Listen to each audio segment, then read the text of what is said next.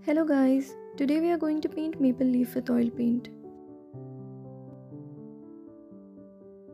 First we are going to paint the background. For this painting, I am going to paint a blurry background or what's called a bokeh background.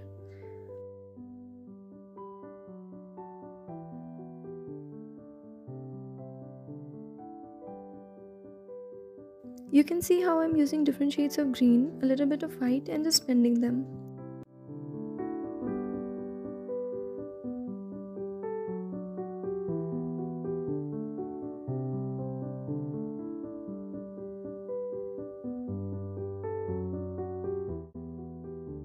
Let me know in the comments if you want a complete tutorial on how to paint a bouquet background.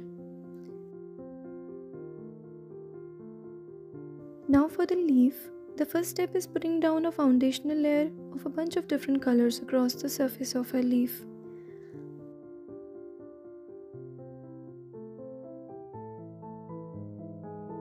This is just gonna be your bottom layer and we are gonna keep adding and layering other colors on top. So don't worry, you're not going to mess up. Something that I like to do is start with my lighter colors, and I really like to think about where my light source would be hitting on my leaf shape. In this case, the light source is behind my subject. Feel free to pull up some reference photos on Pinterest while you do this, and it really applies to anything that you're painting, not just a leaf. Anything that you're painting, having a reference photo can be incredibly helpful. Not only with how light interacts with the shape, but it also gives you inspiration for your color palette. Back to the page here, I'm just continuing to add in multiple greens and yellows at various spots across your leaf and just blending them. And again, you don't have to overthink this, just go with your gut. Just keep doing that until you are satisfied with the finished result and all of the white spaces on your leaf surface has been covered. I'm just gonna go over some of my transition areas between my colors, and I'm using very light pressure and orbital strokes to soften those areas just a bit.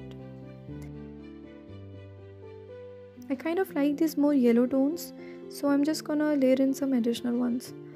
Again, I know I talked about this earlier, but again, it's just a really great reason to use a reference. So you can see all the different color tones that are on a leaf.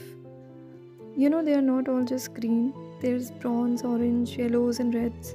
And adding color variations will definitely help to sell that realistic look that you're trying to achieve.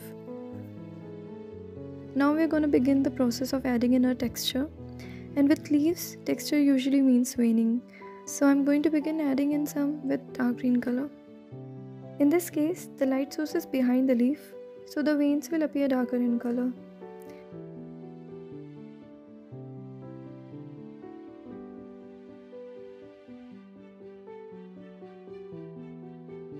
Now we are going to take the same green and place it down on either side of our edges around our different sections. What we are doing here is we are stimulating the shadows that a curvature would create in between the crevice areas. And you'll notice that as I do this, it gives an immediate 3D effect. It makes such a big difference. Shading is a quick and easy way to make your objects more realistic and kind of give some shape and weight to them. Now what we're going to do is create a little bit more dimension. So I'm just going to take some white and yellow and I'm just going to add a little bit of that on the tips. And you can highlight some areas, and wherever you add it, it doesn't matter. Just make it fun and playful, because that is what painting is all about. Just having a lot of fun.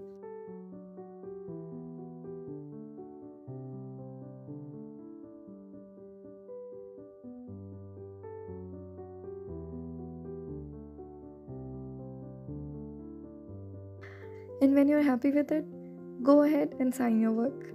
If you guys have any questions, let me know in the comments below.